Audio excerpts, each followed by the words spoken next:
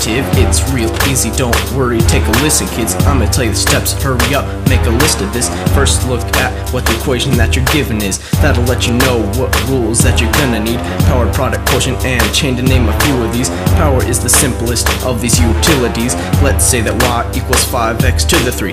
Drop that 3 down next to the 5. Multiply those and you will arrive with a 15 right by your side.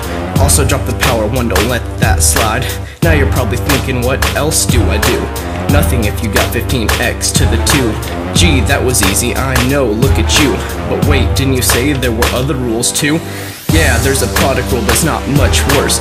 Original second times the derivative of the first. Then onto that just to add the reverse. And if you can't remember that, then reread the verse. Quotient same as product, but make it a fraction. Oh, and change the addition to subtraction. And in the denominator to cause some distraction, original second squared to complete the action. Then you have the chain rule, which is used when you need more than one rule in the equation. Start with the outside and make your way in. Soon you will find yourself at the end.